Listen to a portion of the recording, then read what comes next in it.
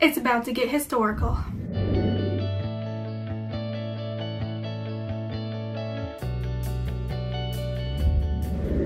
Hello world, welcome back to my channel. Today's Let's Talk About is something I am very interested in, and it's something that is very near and dear to my heart, and as my chauffeur comes undone, we are going to be talking about insert cool graphic that I made myself. Mary Shelley. Oh, what I can say about Mary freaking Shelley. Let's start unpacking it. I am interested and I am concentrated and I am caffeinated, so let's go. Okay, who was Mary Shelley? First question on the board that I wrote myself. Look how pretty it is. Her name is Mary Wollstonecraft Godwin Shelley. She was born on August 30th, 1797, so her birthday is tomorrow. Today's August 29th. Tomorrow is gonna be August 30th. She was born in 1797, which would make her, excuse me while I grab my phone, 2016 minus 1797, 219 years old today. I just threw my phone at a scissors. Cool. Who is she? She is the daughter of philosopher and political writer William Godwin and feminist writer Mary Wollstonecraft.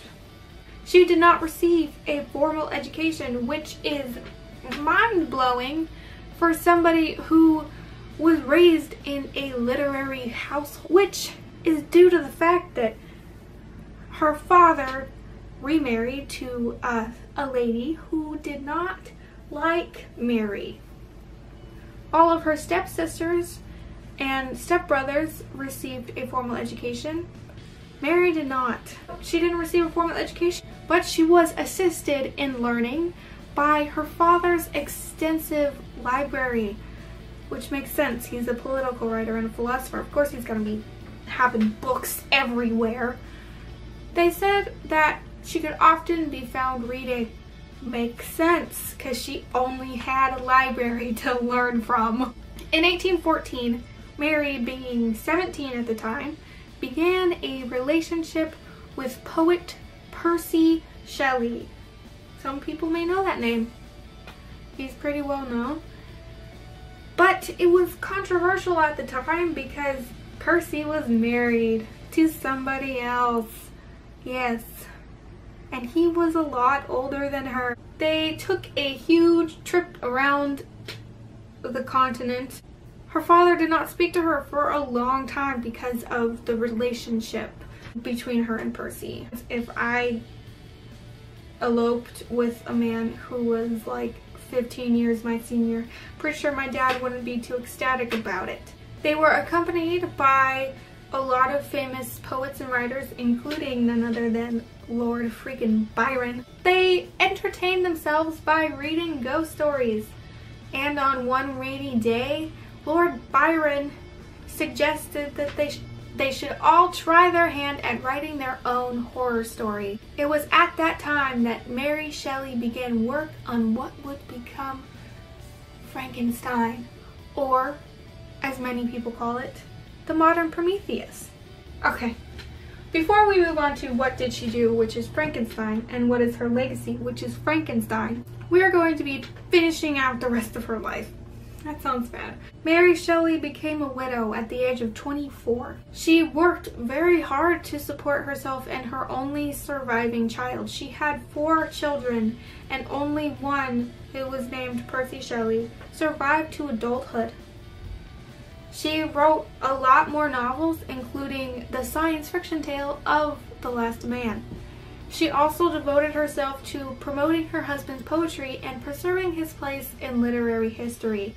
Shelley faced some opposition from her late husband's father, who always disapproved of his son's bohemian lifestyle. Bohemian meaning adultery, apparently. She died of brain cancer on February 1st, 1851 at the age of 53 in London, England. Now we are going to be going on to the question, what did she do? Oh, she did lots of things. She did lots of things. I'm going to tell you about all of the things. First off, she wrote travel essays. She was traveling around the continent, and so she was like, hey, let me write about it, and she did. They are being quoted as her non-fiction prose, particularly in the form of biography and travel essay, ranks with some of the best writings in those genres. It must be admitted that the non-fiction is superior writing. Mary herself thought so. Near the end of her literary career, she told her husband's publisher, Edward Moxon, I should prefer quieter work, such as my lives for the Cyclopedia, which I think I do much better than romancing. Now, let's talk about her legacy. This is where we're going to get serious about the novel that is Frankenstein. Frankenstein is a novel, as many of you may have heard me say. It is a novel that was written in 1816, 1817. It was published in 1818. That was 200 plus years ago. And many of you know of the Frankenstein that I drew. Yeah, look at it, it's cute, isn't he? That's not the Frankenstein that's in the book. Okay, I'm gonna do a whole separate topic on the book and what drives me crazy about modern adaptations of the book, what I need from modern adaptations, and also where Frankenstein is held in my heart because it's so good. Okay, her legacy, Frankenstein. It was literally the first science fiction novel ever. The genre didn't even exist. She created it in 1818. She published her book anonymously. Frankenstein was a hit. Of course it was. It still is. It was a hit. People put plays on about it. And she saw one herself, and then she wrote to the producer of the show, and she wrote, lo and behold, I find myself famous. The title pages in her later novels carry the words, by the author of Frankenstein. She loved this book. I love this book. I love that she loved this book. There's a whole lot of love there. And it wasn't even praised as one of her best works ever, but I think it is. So it was the first science fiction novel ever. She was the first science fiction novel writer, and a woman can say that they did that. She didn't even have a formal education. I'm just in awe of her. I'm in awe of what she was able to do. She didn't even hold it in her highest regard. So then let me say this about it. However highly praised Mary Shelley's travel books were, you see the elements of those books in Frankenstein itself. Whether it be France or the Arctic Ocean that the monster traveled to, there is so much description within that novel that you're like, I feel like I'm there.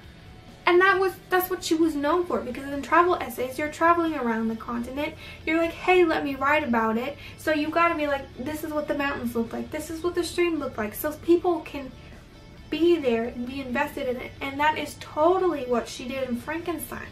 That says to me a lot more about Mary Shelley and her books. More than any other critic has ever had to say about her. Because she wrote so many different styles of genres throughout her whole life. But there was always one common element, and that was her description. Her description was able to allow her to transcend the travel genre, the drama genre, and as well as let her to be able to introduce the world to science fiction, which in my mind and in many other people's minds cements her as one of the greatest literary writers of all time. Which is mind-blowing because this all started on a challenge from Lord Byron. He was like, hey guys, hey dudes, while we're bored, why don't we write our own horror story? And she wrote one, and it was the greatest novel ever. Based on a challenge, she wrote one of the best literary works this world has ever seen. This work of art launched an entire genre that has blown up in a way that people had not seen before with books. And with the introduction of television, the science fiction genre is not going away, ever. And that is all in part to one lady named Mary Shelley. Being a woman in the 1800s who did not receive a formal education, who witnessed her husband's death at the age of 24, and as well as the death of 3 of her children and 2 miscarriages, she was able to understand Frankenstein. She understood both sides of Frankenstein. Follow me in this. She knew that Frankenstein and his monster were 2 halves of one whole. Everybody knows the intellectual and the logical side that is Dr. Frankenstein, as well as the childlike, destructive, immature being that is his monster. Being able to understand that because she lived it, she was intellectual, she was raised in an intellectual household, she knew philosophy, she understood prose and how to write it, but she also saw destruction in the world. She saw her mother die when she was only 11 days old.